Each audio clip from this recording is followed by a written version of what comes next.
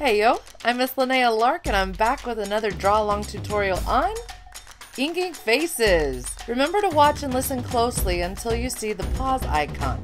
Then you'll know it's a good time to pause the video and give it a try yourself. Alright, let's start by assembling your tools. You should have a palette, a cup with water, some India ink, a pen and nib, paintbrushes, a rag, and a pipette or straw. Assemble those now. You will also need a line drawing of a face. If you want to draw your own, you can watch the tutorial on the top right of this screen. If you click that link, I'll show you how to draw a proportioned face.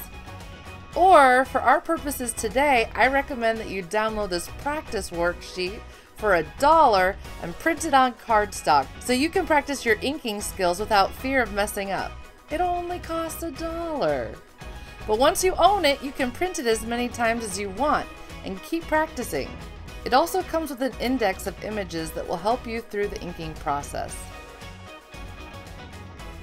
Once you have a face ready to go on cardstock, mixed media, or watercolor paper, you'll use some washi tape to create a border.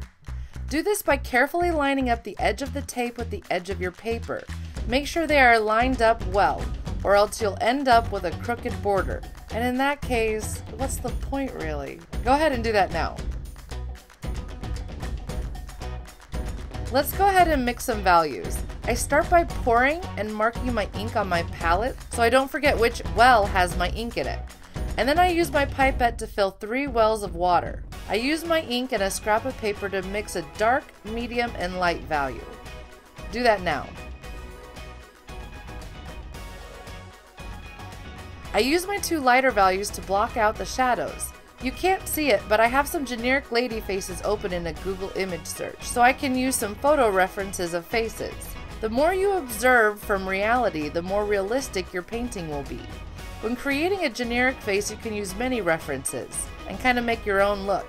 But if you are drawing a specific person, you'll need one specific reference photo, preferably with good lighting. When I'm value blocking with ink or watercolor, I start with my lightest value and use the wet on dry technique to lay down my first layers in the areas of the face that have the darkest values. So go ahead and look and see what areas of a face have shadow. Under the eyes, under the eyebrows, below your nose, under your lips, between your lips. Look for those areas of shadow and block those areas out. Because ink is transparent, you'll need to layer your shadows bit by bit. At least this is the safest and most controlled method. And remember, you can always make your image darker, so it's wise to go in steady, controlled increments, getting darker and darker. But on the same token, you want to preserve the light areas of the face, making sure to leave those areas untouched. Go ahead and lightly block in your darkest shadows using your lightest values. Do that now. Let's go ahead and put a second layer on our most darkest areas. I make sure to move around the face, putting another light ink layer in areas where my first layer has dried. Notice that these areas appear quite dark, even though I'm using the same light value. This is because there are now 2 layers, making it twice as dark. Also notice the areas of shadow have crisp, sharp edges. Look at the shadow at the hairline, the edge of the nose, and the rims of the eyelids.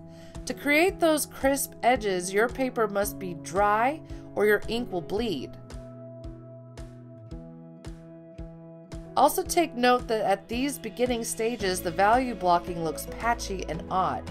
Don't worry, because art rarely looks good before it's done. If it did look good, it would be done. Get it? So just keep going. Do that now. Now that the face is super wet, I'll move on to the hair, giving the face time to dry. Only this time I am going to take a more drastic approach to value blocking and start with blocking out the darkest areas of the hair with my dark and medium values. This will immediately provide contrast between the hair values and the face values.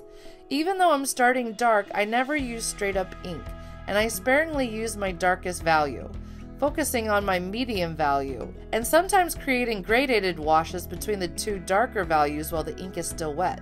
Also notice that I start out by avoiding the areas that touch the face. This is because I don't want the dark values of the hair to bleed into the light values of the face. Once the face has dried, I ink those areas that border the face. Do that now.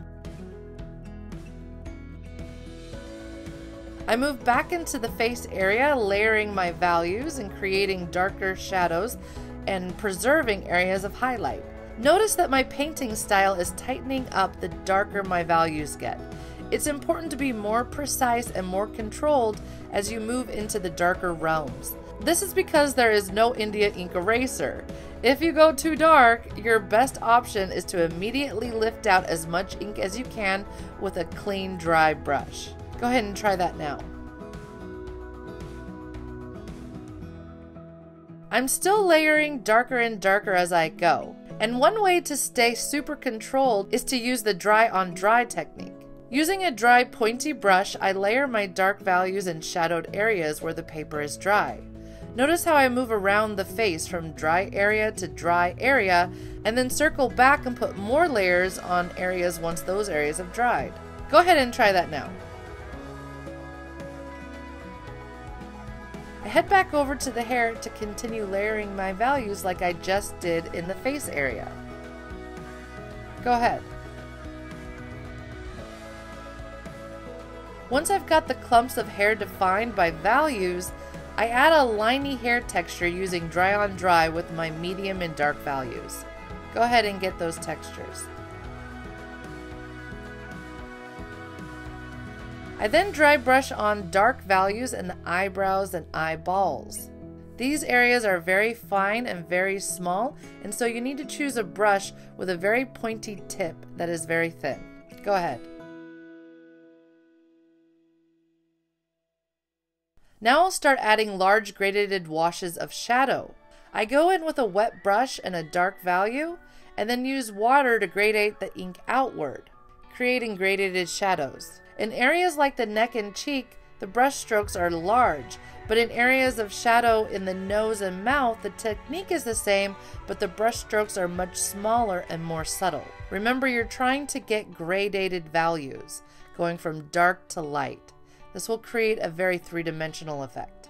I also want to remind you to be careful not to overwork your paper with your brush when it is wet. You can start to roll away the top layer of your paper if you are not patient. Be extra careful when on cardstock, but this is even true for mixed media and watercolor paper. Go ahead and try that. At this point I am finished adding values, and so I want to make sure my painting is totally dry before using my pen and nib for line work and details. So I get out my handy blow dryer and give it a dry. I then use my nib to add in dark lines and areas of detail. Notice how the lines are pretty dominant and create an illustrated or less than realistic style. This is because in real life we aren't walking around with black outlines around our facial features. If you prefer a more realistic style, skip the pen and nib area, go back and do about 20 more layers of dry brushing. Layer after layer of values. When inking lines, don't outline every facial feature with a complete outline. That'll look crazy. Instead, choose small impressions for your line work. The arch of the nose and the flare of the nostrils, the middle of the lips, etc. Go ahead and try that.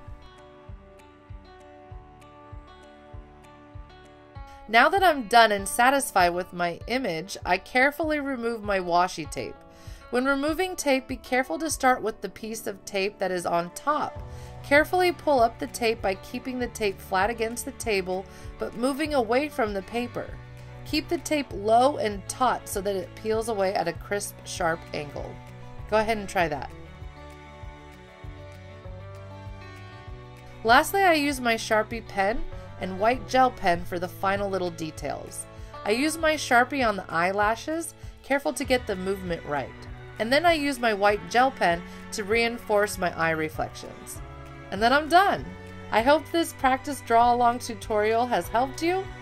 Once you get a handle on ink and drawing proportions, I recommend you use a mirror or a photograph of yourself to do a self-portrait. Remember to like the video and subscribe if you want to see more art tutorials. Good job and happy day!